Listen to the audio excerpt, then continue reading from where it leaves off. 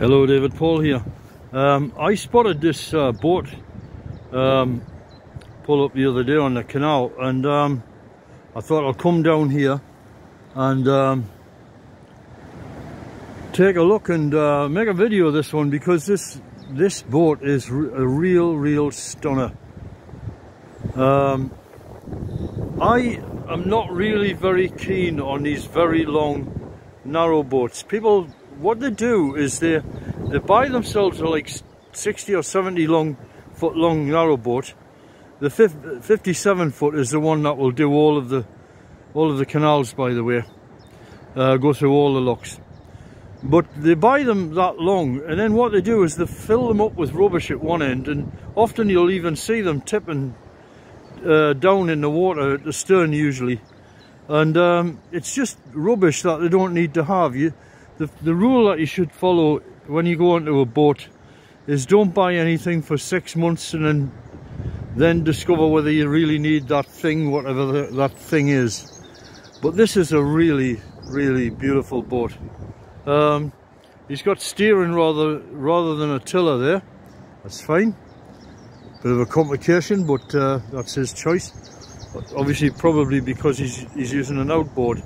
I like using outboards for power, especially on things like canal boats. The reason being is that there are no through the hull penetrations in order to receive the outboard, so there's nothing can leak there. So you don't need to worry about a bearing, a cutlass bearing with a stuffing box leaking and having to pump your bilge out. And in fact, you know, you could actually aspire to have dry bilges in a boat like this. So that's why I like them. And also the other thing is, if they give you any nonsense, you can simply take them out, throw them away, and buy a new one. You know, much cheaper to buy one of them second hand than go and get an inboard engine and then have to fit that and all sorts. So for me, it's definitely outboards. Now what we got here, he's got quite a lot of power on the roof there. He's got I would say about 300 watts of solar power. It's unfortunate, but it's a fact of life that they do spoil the line of the boat. But this guy's got a lot of onboard power, so I can't criticise that. But he could maybe have used narrower panels and then being able to chamfer them down sort of like a V shape to follow the roof line a bit more, because this is such a stunning boat that I wouldn't want to do anything to spoil it, honestly.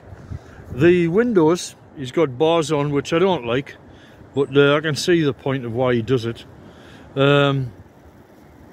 Personally, I've always thought that it would be a good thing to have portholes on one side and windows on the other side, and then you could have the portholes on the side that face the towpath, where people would see it and think, well, they couldn't break in there. And then on the other side you could put your big windows, so you would face away from the prying eyes of the towpath, people like me. This bow, very rounded, much more rounded than normal. And you know that if you have a shorter boat, it accentuates all the round bits of the shorter boat look more round, you know, which I like in boats. I like rounded shapes. Nice little cockpit there, the front end to sit in. Yeah, beautiful little boat. If I had money and this thing was for sale, I would be damn tempted to buy it. But to be honest, I really mustn't do things like that, because I have better ideas. I have bigger ideas, let's put it that way. And the problem with this boat, as lovely as she is, she's confined to inland waterways. I've measured her out, and she is 30 feet long. I've paced her out, so I'm pretty confident that she's 30 foot long. But the thing about a boat of that size is you can turn it by hand. You can actually flip it round in the canal. Just grab a rope at one end and unloosen the back end, and the wind will bring it round. And you can't do that with these huge boats. You have to go to what you call a winding area, like a sort of reversing point that they put periodically on canals. So this thing is highly desirable from that point of view, and also it has the feature that you can you're able to, say in London, you can always find a mooring place for these, because remember that you've got to fit in with all the other boats. Now, one consequence of large boats is that they tend to create gaps between them into which you can fit other boats. It's some kind of a I might do a little calculation on it one day, but it's some kind of a mathematical thing that just occurs in nature, like you call thingy order. I hope you don't mind. This is a beautiful boat. This is a really, really beautiful boat. What are you talking about? I'm talking about it. Join in. So yeah, you do, yeah, do. Have a look inside of it. She's just got it all, you know. I didn't build her. You've what? I didn't build her. No. But she's recently built. Yeah. She was actually made in 1988. Well, I've just been saying, you know, I've got a vlog, like, and I vlog everything, and I've just been saying about your boat. It's basically the perfect kind of canal boat. Yes, small. Everything about, you know what you're talking, what I'm talking about. I'm new to this, but I wanted a smaller boat that was manoeuvrable and easy to moor. Because you've done everything right. Yeah. Because for one thing, you've got the outboard motor. Yeah. You've got to ensure that it doesn't get stolen. Take as many measures as you can on that. But like, if you get troubles with your motor, and if you get really sick of it, you just quit and sling it, you know. I think this one here was and then put another one on. In 1988. That there motor is probably about 15 horsepower, between 20. Yeah. Good guess. A sail drive one is about 6 horsepower, usually for a yacht, you know. So you would have something like that. But to be honest, you can push this or the 1 horse. Well, yeah. Canal boats were pushed with 1 horsepower engines. There were horses. When you hit the river, you're going to need something against the current. Yeah. But other than that, yeah. I'm not fond of rivers because the mooring opportunities are rubbish, and yeah, I know. The place for boats is the canal and river trust, to be honest. Often to get to another canal, you have to use the rivers. Yeah. How long have you been doing this? I started on this boat in November, but I have a history of doing it for 5 years before. Well, this is a different section to the main canal down there, so just be aware that you can hokey-cokey between the two if you want to stay in the same region a little bit more. You see what I mean? Sorry, explain, sorry. Okay, so you're here, yeah. You do your 2 weeks and then nip onto the other canal, right. And then it's a different warden and a different business and so on, right. You know? I'm sure they GPS class anyway. They do that, do that, but that counts as a move, you see? All right, okay. And that's the only snag about this business. Yeah, I've only just started to do this. I've only just realised what the requirement was. Since you did it, it's got a lot hotter, and I don't live on a boat now. But back in the day when I lived on a boat, I stayed like for 6 months at a time at places, you know. So I basically lived in Great Linford, Milton Keynes, and then I lived in Leighton Buzzard, and I lived in Tring. I lived in these places, you know. Right, became part of the community. Went to the same churches as everybody else, and I spent 6 months down at Notting Hill, and Julia Roberts was living down there at the time, and she so she's going to the pubs or whatever, you know, you're doing socially in that area, and I'm doing the same thing, but she's probably paying a fortune to live there. I'm sure. I was paying £45 a month to live on a canal boat, and eventually I got a ticket saying would I move my boat, so I moved it. They're hot now.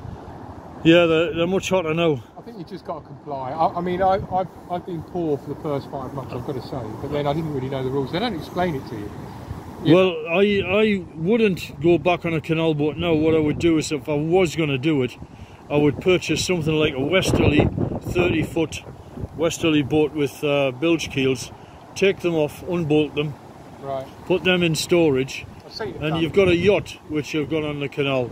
And then if you ever want to leave the canal system, you can actually put the keels back on and sail off, you know. I mean, I've seen people that have done this. You can actually put flotation on a yacht and make it float higher in the water so those keels don't kiss the ground, you know. But on a westerly, the twin keeler westerlies like the Centaur and the Pentland, they are cast iron, so if it did kiss the ground, it wouldn't hurt the keel, you know. You just grind to a sudden stop. Yeah. A boat that I used to live on is wandering around here. He's cut the top off and built a whole cabin system on. Nice. And he, you